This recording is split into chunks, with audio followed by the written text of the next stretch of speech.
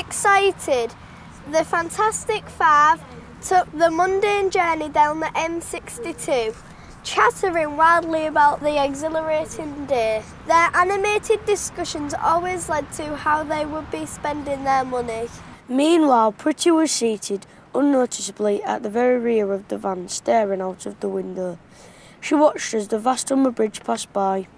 Looking forlorn, she was suddenly flooded with emotions.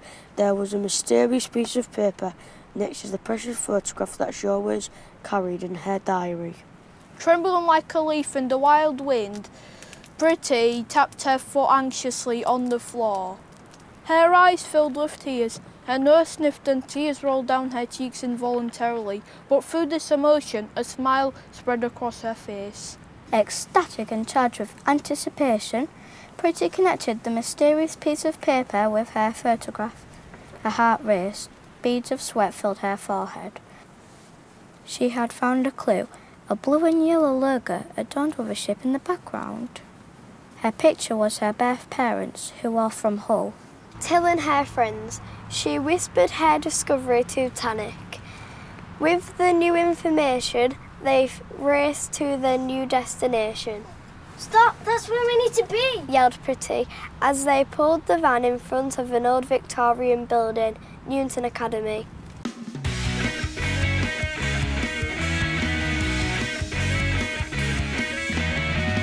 Peering into the windows, they spotted a display with a picture of an oddly familiar figure. Pretty glanced down at the picture and rubbed her eyes. Unbelievably, the familiar faces were also on the wall. Debbie read, Luke Campbell, Olympic gold medal winner, born in Hull.